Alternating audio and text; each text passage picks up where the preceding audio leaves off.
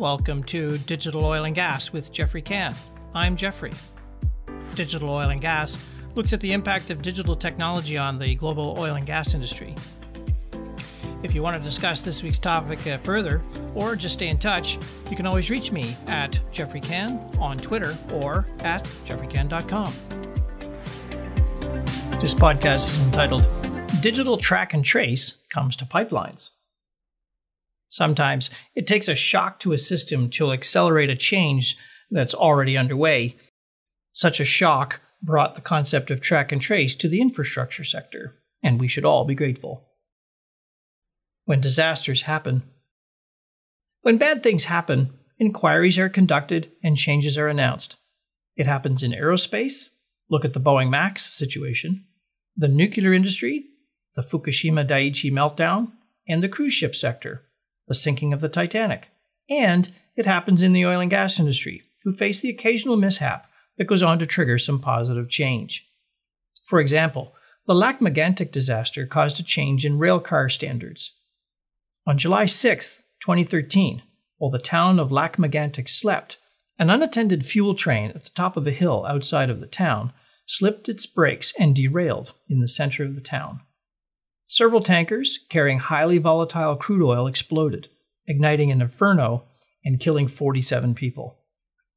2 years later, the U.S. Federal Railroad Administration and Transport Canada jointly endorsed the new DOT 117 standard railcar and announced a phasing out of the older DOT 11 standard car by 2025. The pipeline sector came under intense scrutiny following a series of incidents that happened in a relatively short space of time. The transformation started in July 2010, when a 40-foot segment of pipe in Enbridge's Line 6B ruptured, spilling diluted bitumen into Talmadge Creek and on into the Kalamazoo River in Michigan.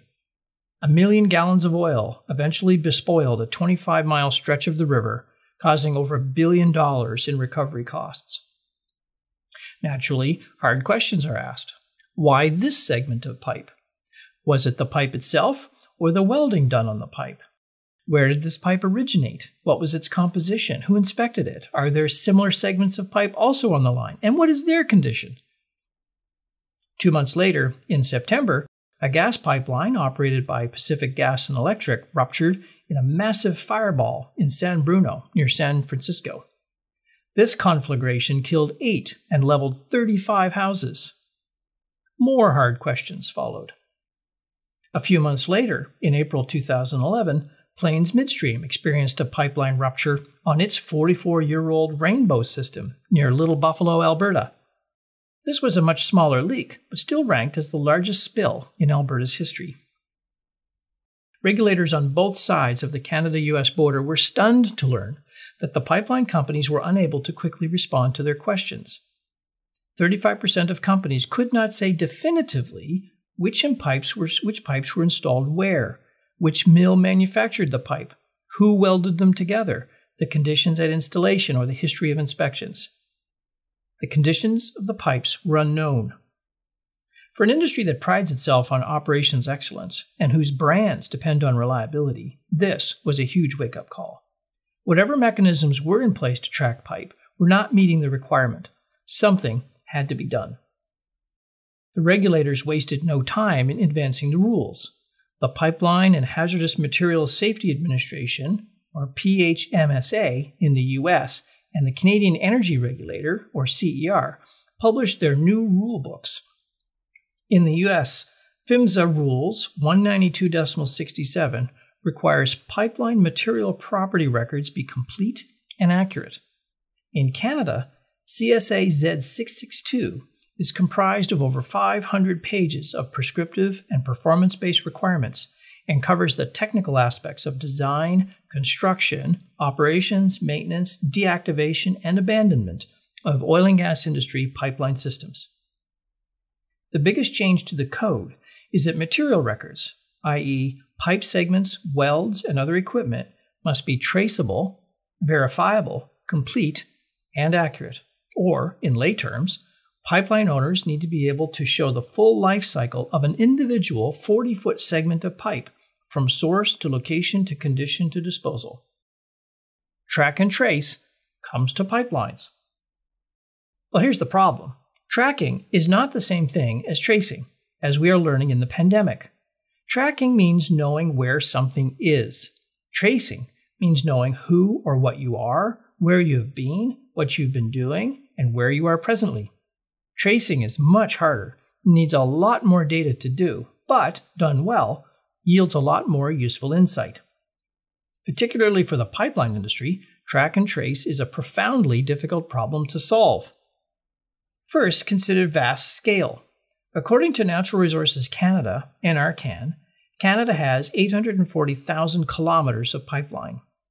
Pipe is sold in various lengths, but a common length is 40 foot, or 12.2 meters.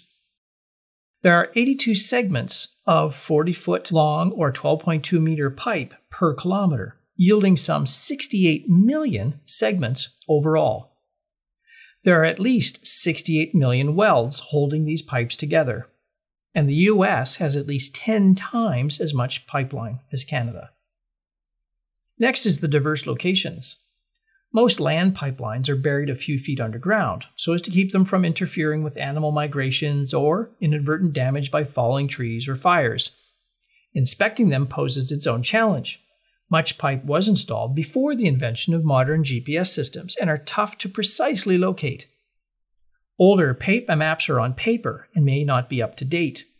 Undersea pipelines are exactly that, on sea floors and hard to access. And of course, their long life. Pipelines can work reliably for decades. Enbridge's Line 3, which is currently being replaced, was first built in the 1960s. Over time, segments of pipelines will be replaced, expanded, shut down, converted from transporting liquids to gas, and back. And of course, there's the complex terrain. Pipelines cross the full gamut of terrain, from low valleys to high mountain passes, under rivers and lakes, through built-up areas and across seabeds. Pipelines need to be built to withstand all that Mother Nature can conjure, from floods to fires to earthquakes. And of course, there's supplier complexity. Hundreds of suppliers of tubular products from all around the world vie for business. Steel is the main ingredient, and much steel making is now in Asia. There are no universally accepted or fixed ways to characterize pipe products. Hundreds more companies move pipe, install pipe, weld pipe. The certifications of individual welders suddenly becomes important. And of course, product complexity. Not all pipe is the same. Pipe is sold in many different diameters and wall thickness with different metals and different coatings. Each segment of pipeline is actually characterized by its condition. How much have inside walls eroded over time? Has the steel corroded? How are the welds holding up? Have the metal walls suffered from stress, fatigue, or microfractures? What about the prepared bed on which the pipeline rests?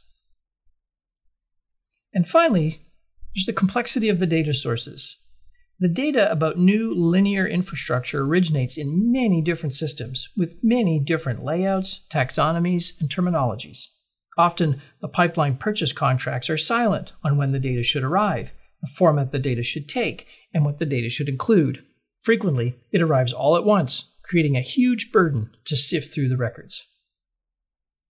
But fixing the problem actually unlocks a lot of value for the pipeline sector. One midstream company estimated that as much as 600 hours of people time is spent to prepare and manage the data associated with every $1 million of capital spend. Those are not cheap hours. An external consulting engineering rate of $150 an hour is not unreasonable, or $90,000, or about 9%. That time slows down projects, causes delays, and inflates costs for projects. Better quality data about pipeline infrastructure will trim that cost budget. Many pipelines register significant amounts of waste and delays associated with the importing and handling of tubular products. This is all costed into the pipe budget. A few years ago, an oil sands executive confided in me his immense pride at completing a major upgraded site and having only $60 million in leftover pipe. A few years ago, I ran a discovery workshop with a leading pipeline company who was trying to understand why some capital projects transitioned quickly and gracefully into operations, whereas others took months of arduous lifting Much of that pain was traced back to poor quality data about what was actually installed where, and the reluctance of operations to take accountability to operate a new asset that had such uncertainties in the data. The longer the handover, the more delayed the revenue. The better the data, and the more confidence operations has in the data, the faster the inspections, the testing, the commissioning, and the approvals. Poor quality data about pipelines now detracts from value. Companies that buy pipelines will discount the value of the pipeline asset by 30 to 40% if it is not accompanied by rock-solid data about the installed pipe, its components, and welds. This implies that companies with pipeline assets on their books that are not backed up with quality data are potentially overstating the value of those assets. And finally, I'm reminded how skillful litigators take full advantage of the unprepared in this area. It's not necessary to prove to a jury that a specific piece of data is inaccurate or incomplete. All the litigator needs to do is show that the system for managing data quality is error-prone, and all of the data can be cast under a shadow. Pipelines that manage to a higher quality will be better able to defend themselves in litigation. But now on to solutions. One solution that gets at the heart of this track and trace problem is Vintry Technologies. Vintry noted the pipeline problems back in 2011 and has been working to crack the code on linear infrastructure track and trace, leveraging digital tools like cloud computing, mobile devices, and modern programming integrations. Vintry can ingest any pipeline origin data from virtually any source and manage it from manufacturing to construction to operations and into whatever backend the pipeline company uses. It's not too hard to imagine track and trace rules coming to many different kinds of assets, including tanks, terminals, and turbines, particularly as the world builds out trillions of dollars in new energy infrastructure. So in conclusion, track and trace has come to pipelines, and while it sounds like an onerous burden, clever digital technologies can make track and trace pay for itself.